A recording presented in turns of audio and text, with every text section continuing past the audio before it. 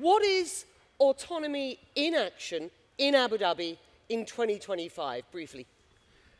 I think unlike other cities or other countries that are talking about the concept of autonomy and what can do in the future, I think the combined ecosystem of the Autonomous Council led by Sheikh Hamdan really driving the fact of, for autonomy to happen, you need regulation to move at the same speed, which many countries are facing an issue with. You need enabling the use cases, because it's new, to also happen at large scale. And you need to really encourage the right technologies to be built here or be brought here to be able to drive it. And I think when we say, what does it mean for the UAE and for Abu Dhabi at this stage, just look at the amount of programs and pilots running this year. And in my view, look at the landscape in 2026. This city and this country will be one of the largest deployer of autonomous platforms globally for a while. Although it's a much smaller country, you will see a heavy adoption of autonomy, and I think that sets the vision of how bold the country wants to be in this space. So as I understand it, the vision is for 25% autonomy, autonomous mobility by 2040. That is quite some exercise.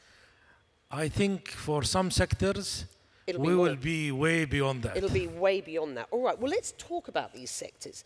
I mean, for example, you've said that you're committed to shaping the era of intelligent autonomy where machines think, adapt, and act alongside us. What does that mean on our roads, in our industrial sector here, and in the air? How does what is going on as far as autonomy in action is concerned, fitting into the wider vision for Abu Dhabi as an emirate going forward?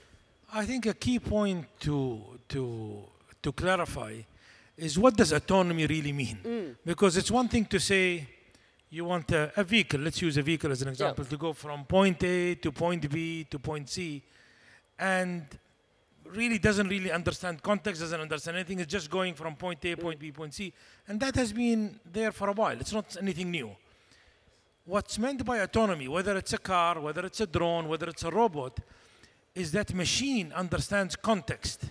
The machine understands the environment and decides based on the objective or the mission what it should do. That's really the big change in what's happening in autonomy. And what that means is, when you're referring to logistics or referring to people movement or robots, you're actually having the machine work very closely with man to really take off the burden and the load of a lot of things that you can really offload to the machine to do for basic mission planning, for basic programs. And I think that is really the change that you're seeing with the combination of AI and these machines. I mean, there have been companies like people like Boston Robotics and others that were pioneering in this field. But when they were building their robots, AI wasn't what AI is today.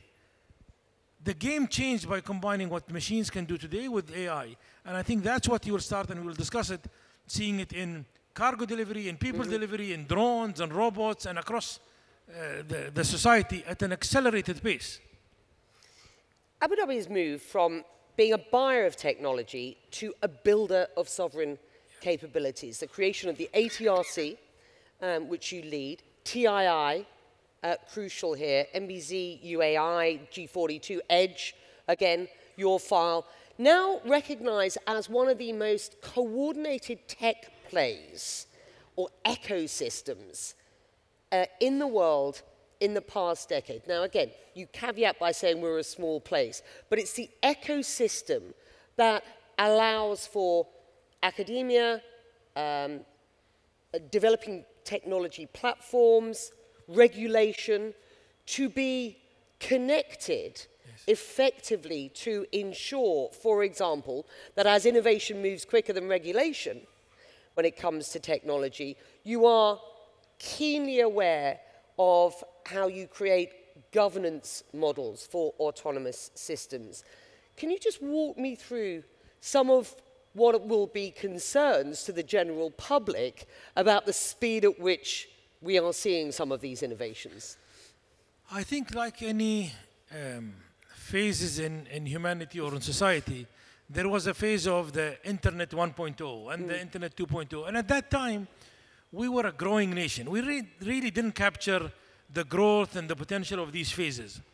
The phase we are in now, where AI and robotics, and when I'm calling robotics, whether it's a car, whether it's a robot, I mean, these are robotics at the end of the day, are getting fused together.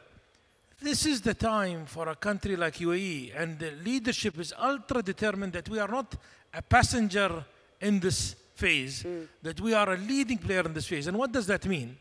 So today, when we look at what will it make it work, and it's not like there are no smart people in other parts of the world, but there aren't as much determined people with leadership that is really setting the chart of where we need to go, as much as I see here. And how does that reflect? Setting up something like the Autonomous Council in this regard is aggressively addressing regulation, insurance. Let me use a small example in each bucket. We brought one of the platforms here to drive autonomous cargo around the city. The same company, the technology player that we were playing with, has gone to other countries, and until it got regulated to even have a plate license to drive, I think they've been there for like 9 months in other countries to do so. I think here we're like in 45 days, we did aggressive testing in the field, and then gradual pilots, zone by zone. The companies were shocked. They were like, you're in 45 days, someone else is 9 months, and still talking. So regulation that's allowing it. Insurance, there were no insurance for unmanned platform. And the insurance companies, at least in the UAE, didn't know what to do. Talking to ITC within, I think, a week, we sorted out all the insurance over here. Now the cars are driving with an insurance in the country. So you have a council that's really fixing the issues. Autonomous companies or robotics companies can dream all the dreams they want without giving them a use case, without giving them real pilots, not in a lab. It won't grow. The amount of programs announced by the council and by others is today cutting across from parcel delivery to food delivery to deliveries for people like ADNOC to all sorts of players. That is encouraging so many companies to come here and really set up base because they can deploy at least real use cases. Combined with that, when we say sovereignty, we are building, other than bringing the best of breed from outside, we, for example, using TII, we've built our own AI model. We are now building our own robotics AI model, our own autonomous platforms in that regard, so that we can deploy at scale in our country while being cognitive of security requirements and other requirements. And last but not least, we are not doing this as a city and as a country, and leadership has made it very clear. We are not in the demoing business and just showing a picture of one car moving around. Starting 2026, we will be a frontier country when it comes to this race. Not someone that is following, someone that's leading the race, and others will mimic that race. And I think we are set up and geared with all the ecosystem to do that. Well, I mean, I was going to ask you as a sort of final question what your message to this audience is about the vision. We're in 2025 now, where you see yourselves in 2035. And I mean, I will ask you, I'll land that one for you, but you've just described where you're going to be in 2026, which is, quite remarkable, really. I mean, I guess it's my responsibility to a degree to just ensure that we've had a discussion about the public concern when it comes to machines taking decisions independently.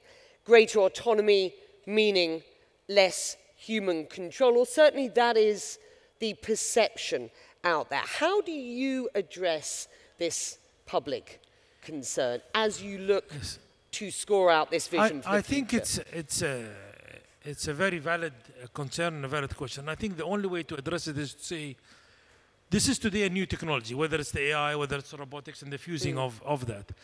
And it's clearly defining what things do you really want the autonomy to do by itself, because these are basic decisions, basic things.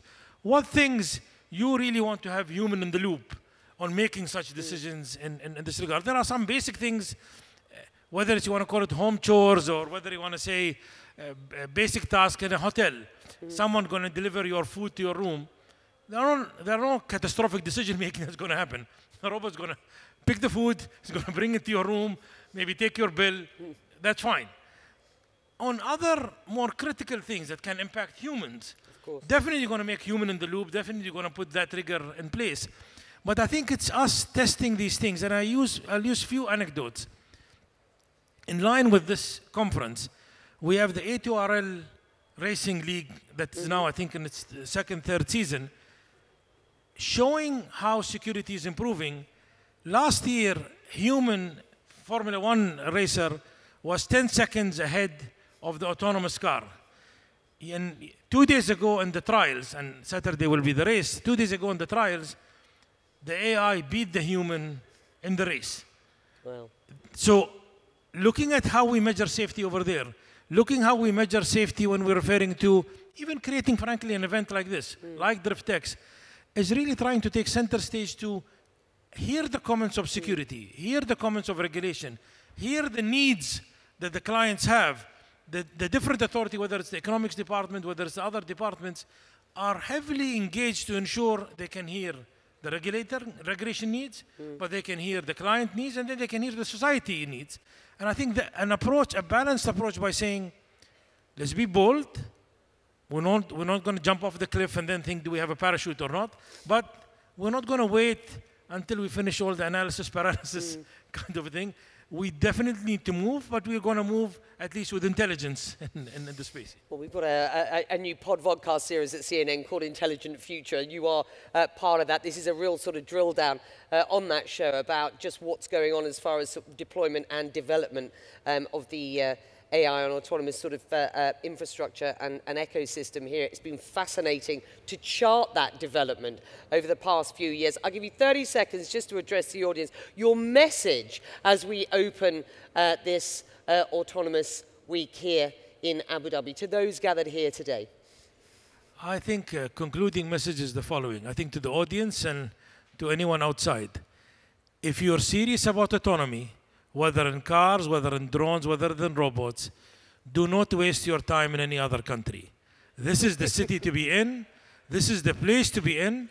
And I can tell you one thing, and I think you will hear a number of surprises over the next 3-4 months. There will be multiple announcements of large programs related to rollout of autonomy and robotics at serious scale in this country. So if there is a place to test your product, bring your product, be supported and incentivized to drive autonomy, I've been around in different countries with all respect to many things that are going around. This is the place now if you really want to make it, because everyone sitting here is ultra engaged from the government to extremely make it happen. And decision making is not run through a very long cycle. Decision making is done by whoever is in charge, and they will make the decisions required to enable this. Faisal, it's good to have you, Your Excellency. Thank you very much indeed. Excellent start to the day. Good luck, everybody here. Thank you.